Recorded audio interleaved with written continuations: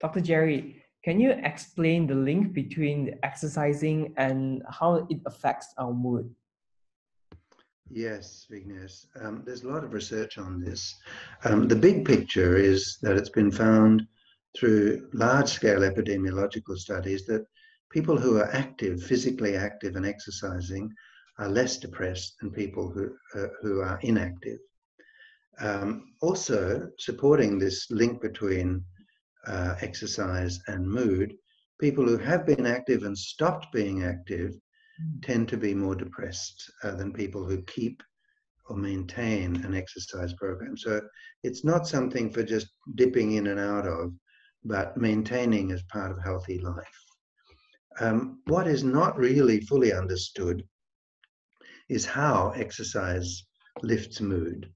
There are theories about it. One of the theories is that exercise can, for instance, alleviate chronic depression by increasing serotonin. Serotonin is a neurotransmitter that supports the growth of neurons. So by increasing serotonin production, this theory says that exercise produces new growth of neurons, new firing of neurons, and that changes the way the brain is functioning. Another theory, and I don't think they're incompatible, I think that, you know, they could be all part of the same story, is that exercise helps by normalizing sleep, because people get, you know, tired, they burn up energy, and so they sleep better when they exercise. And sleep is known to have protective effects on the brain. And a bad night's sleep has been found to reduce immune health by up to 70%. So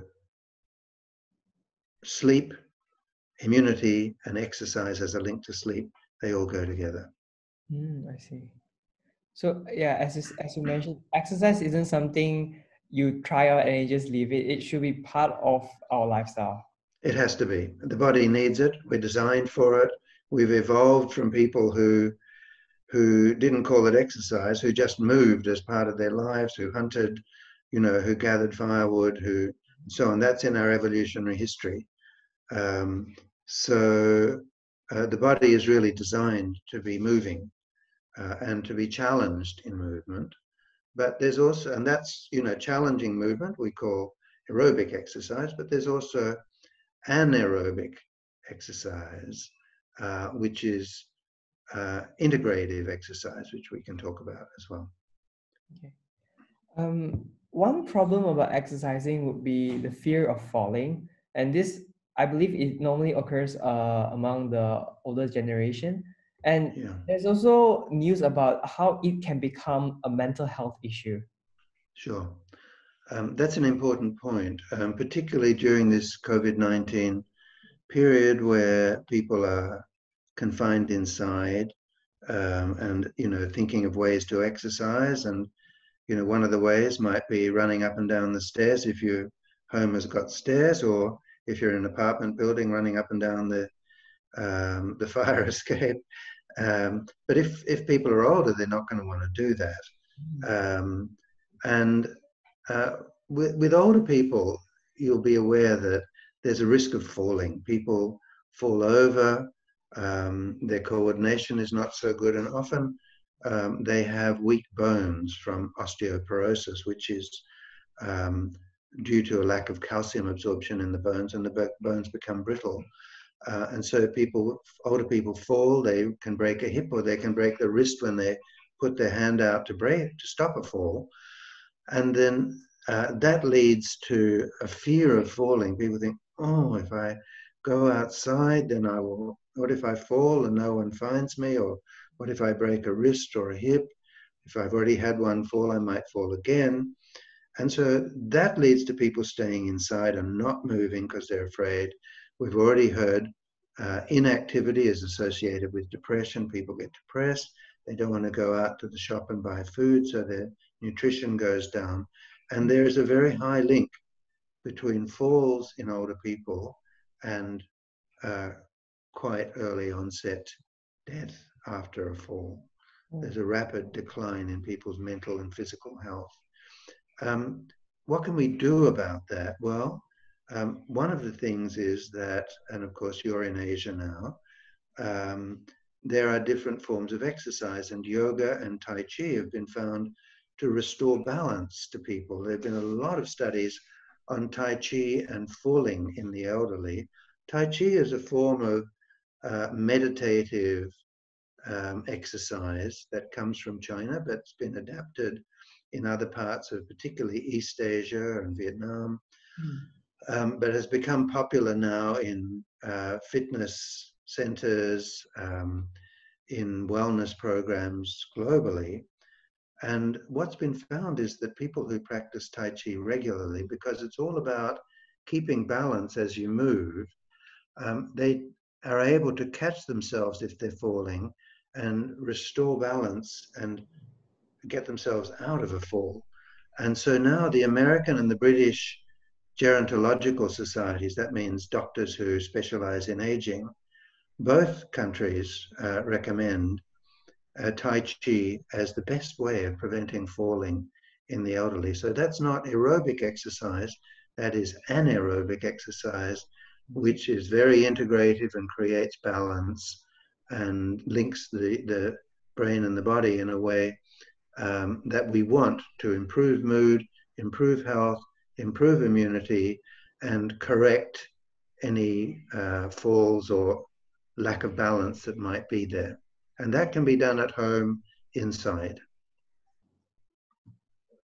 So during this COVID-19 quarantine period, can you give us some tips to incorporate exercise into our schedules, or some tips on how to explore this like for example, Tai Chi and yoga? How do you explore these different types of exercise? Yeah, well, just for aerobic exercise, if you can go out, if you're allowed to exercise, in some countries you can't. I'm in Australia at the moment, and although we are under lockdown, we are allowed to go out and exercise.